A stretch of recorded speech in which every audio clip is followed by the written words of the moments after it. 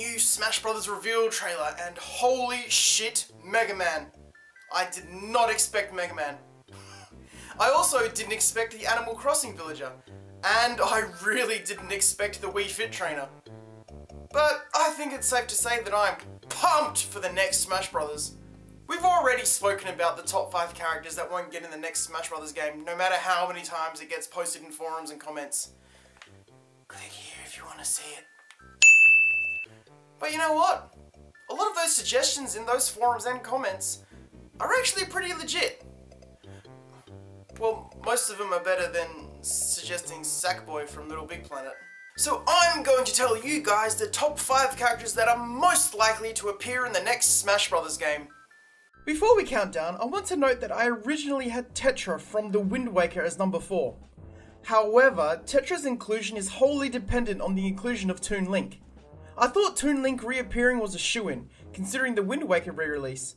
However, the trailer came out and look who was operating the train. That's right, Toon Link from Spirit Tracks. Toon Link had the same moveset as Young Link, so this leads me to think that we'll still have a Young Link character. Consider this my honorary number 6. Instead of Toon Link in the next Smash Bros, we will have the Young Link from The Legend of Zelda: A Link Between Worlds for the 3DS.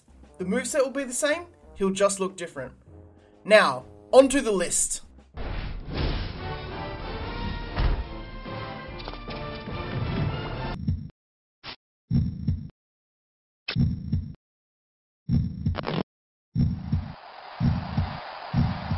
Of all the characters in Nintendo's first-party history, I think everyone was surprised that Little Mac wasn't considered for Melee and Brawl. We did get him as an assist trophy though, and I think that solidifies his chances of making an appearance, because you know he was on the minds of the developers. Punch-Out on the NES remains one of the most popular 8-bit games ever made, and its 2 sequels are just as exciting as the first.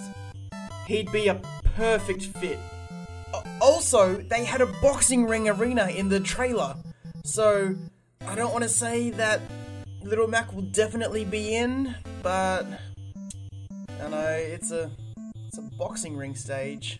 He could be a unique character in that he only uses punches, like Balrog or Dudley from Street Fighter. He could have the Star Punch for his final smash, plus he's an original IP for Nintendo, probably one of the last ones that haven't had a proper character spot. Lil Mac might have the best luck of any other Nintendo character if they're going for new IPs. Well, except for maybe 1 or 2 or 4 other characters. Get it? Because it's a top 5 list. That's the joke.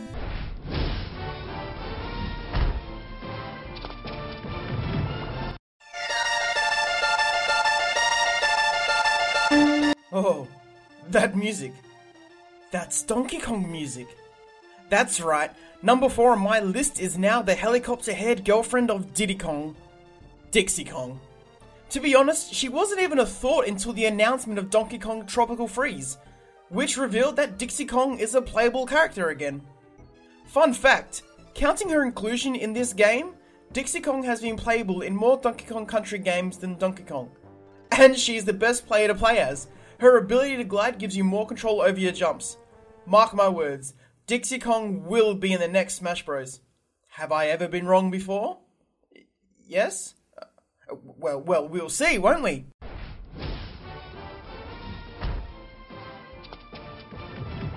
Oh boy, Waluigi, the snidely whiplash evil doppelganger of Luigi, and partner in crime of Wario in all the games that aren't main series. Yeah, Waluigi hasn't appeared in any of Wario's or Mario's or even Luigi's main series of games. He's been in Mario Kart and Mario Tennis and Mario Party and Mario Golf and so on and so forth forever. But the thing is, Smash Bros isn't a canon series. Smash Bros fits in with the Mario Karts and the Mario Party games. Waluigi makes sense. He's been around since Mario Tennis on the Nintendo 64, and he's really due for a spot. He's the second most likely character from the Mario franchise to be playable in Smash Bros Universe, or Smash Bros Tussle, or Smash Bros Kerfuffle, or whatever is going to be called, Smash Bros U. However, the most likely character from the Mario franchise is...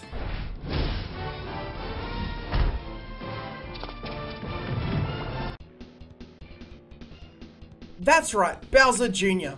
Ever since he appeared in Mario Sunshine as Bowser's and Princess Peach's surprise kid, he's jumped up from being the second biggest big bad in the Mario series. He's now a mainstay of the Mario series. It'd be crazy for him to not make an appearance. He's also different enough from Bowser for him not to be a clone of Bowser. And we know how the developers of Smash Bros love to make their characters clones. He could use his paintbrush from Sunshine and be a fast character. He's incredibly likely to make an appearance. Possibly the most likely Nintendo character. That's right, I said most likely Nintendo character. That's because number 1 is... drumroll. Dum dum dum dum. That's me banging the table to make a drumroll sound. It's not... drumroll. Who is it?